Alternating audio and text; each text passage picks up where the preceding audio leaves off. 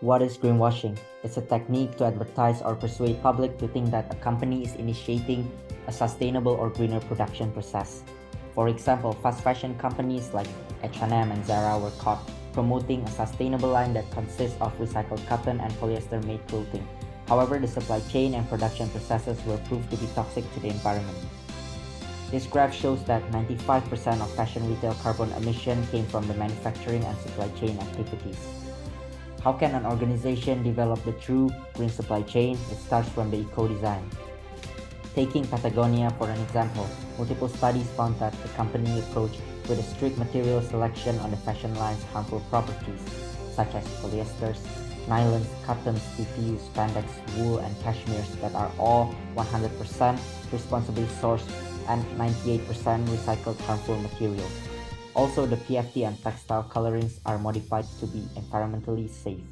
In addition to the eco-design, programs such as common thread recycling, second-hand marketplace, don't buy this jacket program, worn wear program are developed by Patagonia to encourage consumers to be less consumptive by giving repair services, resale marketplace, and trade-in programs for no longer worn products, to extend the life cycle and end-of-life treatment to reduce waste and production emission.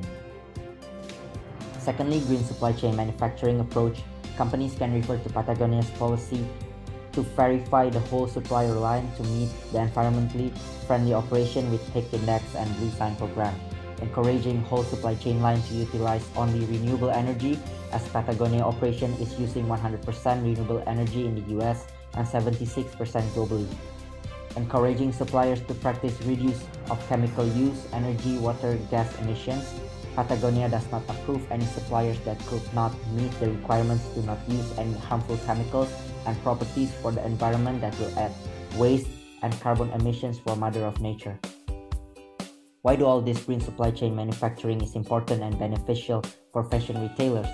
It will be beneficial for low-cost production and operations in the long run due to recycling programs and renewable energy infrastructure, and also public admiration towards the company. The most important thing for these initiatives is the benefits towards the nature. Applying real green supply chain will benefit a third of 17 sustainable goals. Precisely towards the 7th and 13th goal by utilizing renewable energy and responsibly manufacture the products that reduce 30% carbon emission. Also the 12th and 14th goal by reducing the use of harmful production and encourage recycling. And lastly, 15th, as Patagonia invested reforestation for the communities.